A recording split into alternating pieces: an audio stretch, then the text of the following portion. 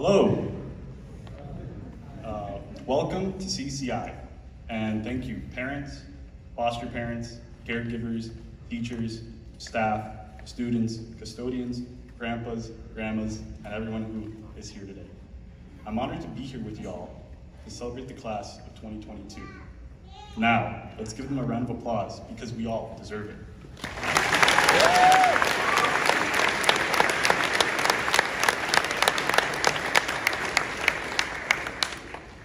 If I'm being honest with all of you, I never would have expected myself, a first-generation Afro-Latino Canadian, be giving this address to you all today. But I am glad I have this opportunity to share my authenticity. I appreciate everyone who trusted in me to deliver this speech today, and just know that I will carry you all in my heart wherever I go.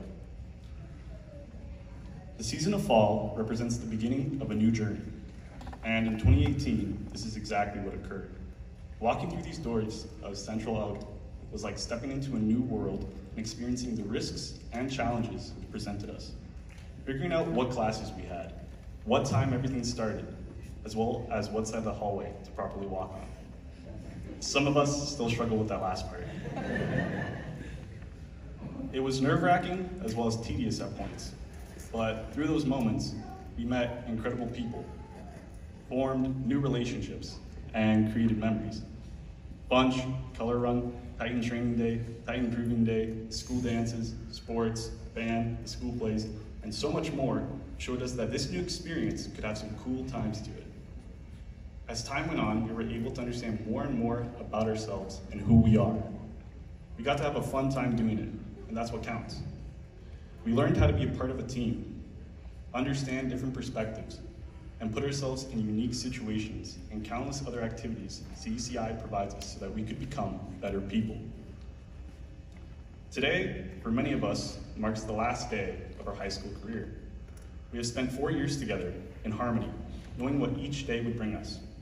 However, from tomorrow onward, we will be by ourselves, becoming nomads, venturing into the unknown, and trying to understand as much as we can about this thing called life. There will be no book or teacher to give us the answers this time. To show us our own story, we must choose it for ourselves. Many of us will gladly give away this freedom and give in to be tied down to something. And in that process, we can lose what dreams, hopes, and desires gain in these last 18 years of life. Or we can find another way and climb our way back into the light to show people what we are truly made of. We must not dismiss our unconscious impulses, but to trust our intuition and to follow the path we see fit. The power that must be unleashed to achieve the impossible is one that we can find within ourselves. But we must give it time though. The ideas will come, life will shake us around, roll us up a bit, hell, maybe embrace us, but we will get there. Also, it's important to know that courage, like morality, is redefined by each generation.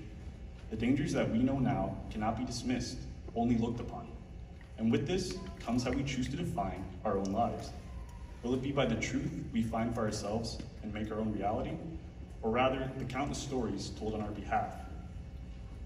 For each of us, we will decide how we want to be remembered and create our identity around it.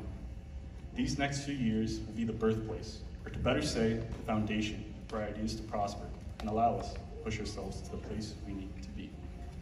None of them will be the same, and each step that is taken will expand the knowledge of what we once believed to be achievable, making us further understand how we can truly change the world. A world that was given to us with life, but kept us guessing. But one that we can shape in our own unique way. Like one that involves all of us having the same worth and value, and being able to work with each other. Like one that has the time and space to appreciate everyone who has contributed to the future, no matter where we are or what we decided to do. It could be retail, fast food, environmental science, kinesiology, computers, law, medicine, geography, philosophy, art, cinema, you name it. But it just has to be meaningful to us. Along the way, defeat and failure are bound to occur. There's no way to avoid it, trust me.